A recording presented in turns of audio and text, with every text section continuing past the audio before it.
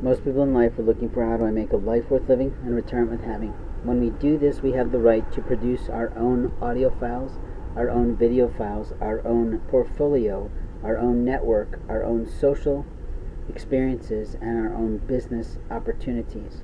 But there are men who are stuck at ages 10, 12, 16 maybe, who are walking around at 35, 40, and 50. What I mean by this is that they have stunted growth. They have never produced a thing in life because they don't know how. They haven't gone to a library to pick up a new book to read to improve their soul.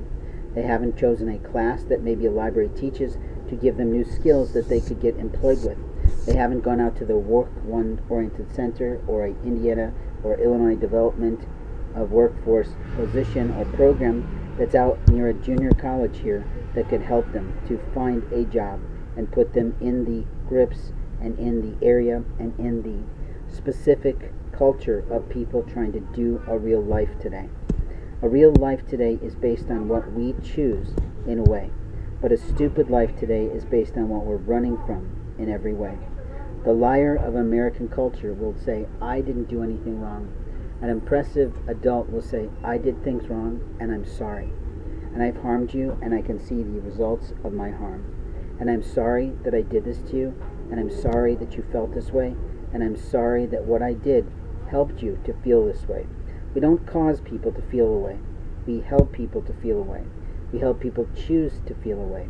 And there are plenty of women who like to manipulate a man's soul and see if they can get themselves in a position to get help from him. And then once they finish that usage, once they time it out, or once they start to really feel love for them, they run away.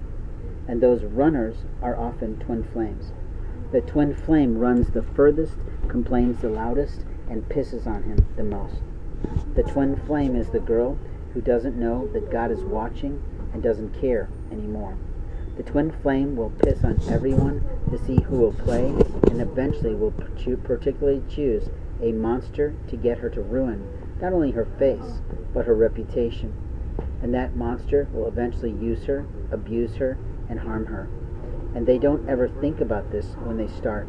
They think, look at that mighty fine man, and he's already got a woman, and I'm just going to take him from his woman. And they play that way. And they look at a girl and they go, I'm prettier than that, I can take him from her. And they play that way. But then they don't want to take and admit they did that. They want to say, we didn't have conversations about that intimate topic. We didn't talk about how to rear kids. We didn't talk about what we would do if someone died and we had to handle things. We didn't talk about those couple things, and the truth is, they did. The problem is that you're such a socializer, they're so impressive to themselves that they don't remember half their conversations, or they choose to forget.